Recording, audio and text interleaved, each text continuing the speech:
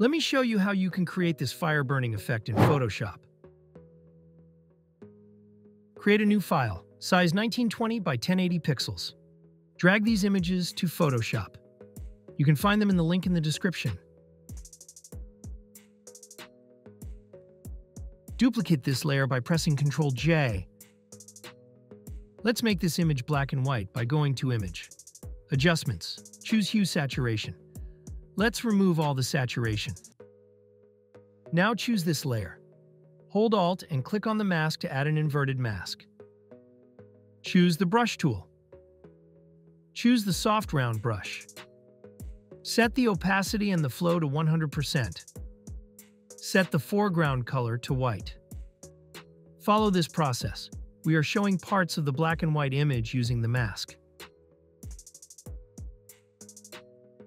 I left some part of the hand colored on purpose to make it look that only parts of the hand was burned.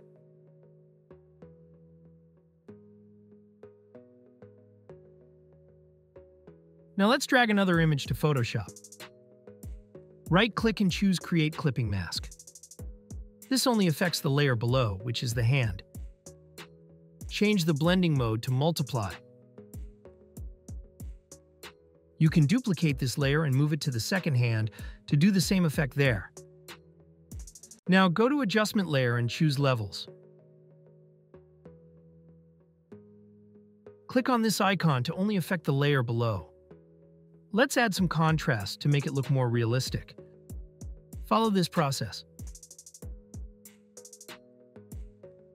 Hold Shift and select all of these layers, and let's group them. Rename the group as you want. Let's create another group by clicking on this icon. Go to Adjustment Layer and choose Gradient Map. Double-click on the gradient and let's choose these colors. Follow these steps.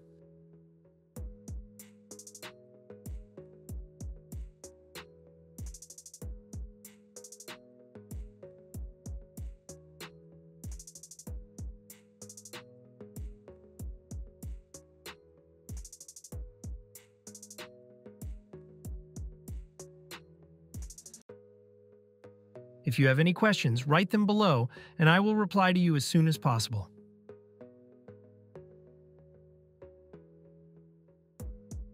Let's rename this group.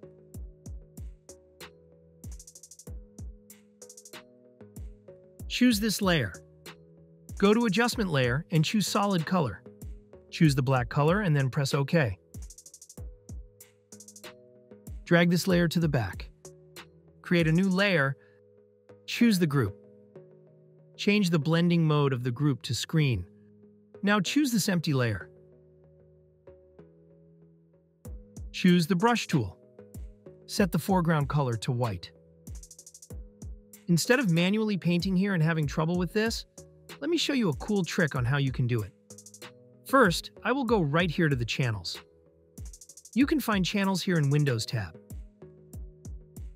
Hold Ctrl and click on the RGB channel to make a selection. Choose this group. Go to Adjustment Layer and choose Solid Color. Choose any color and then press OK. Drag this layer outside the group. Click on the mask. Press Ctrl I to invert it. Now press Ctrl L to load levels to the mask. I will move this all the way to the right like this till I see these gaps.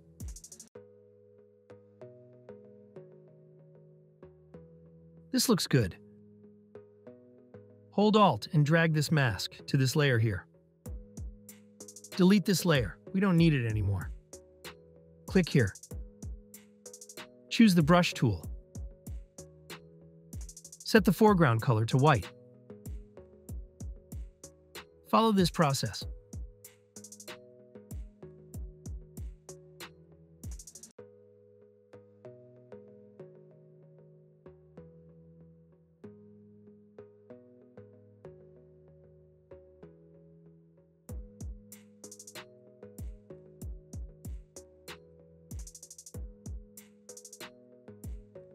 If you have any questions, write them below, and I will reply to you as soon as possible.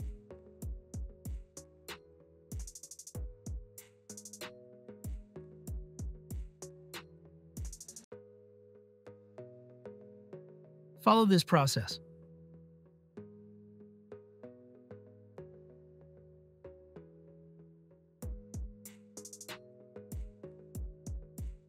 Here's the before, here's the after.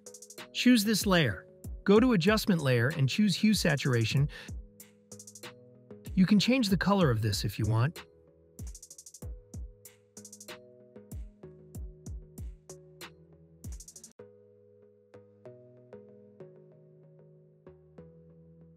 Now let's drag another image to Photoshop.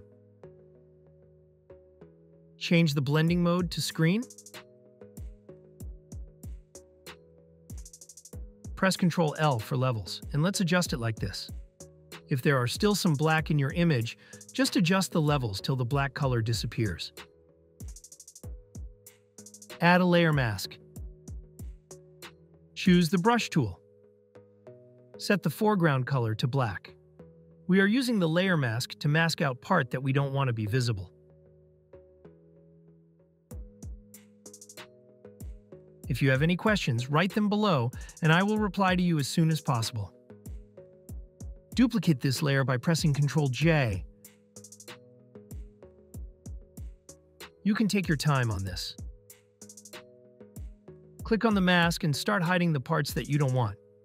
You can keep on duplicating the fire layer and adjusting it till you are satisfied. You do the same thing for the second hand. Here's the final results. Subscribe to my YouTube channel for more tutorials. Also watch other tutorials in my channel.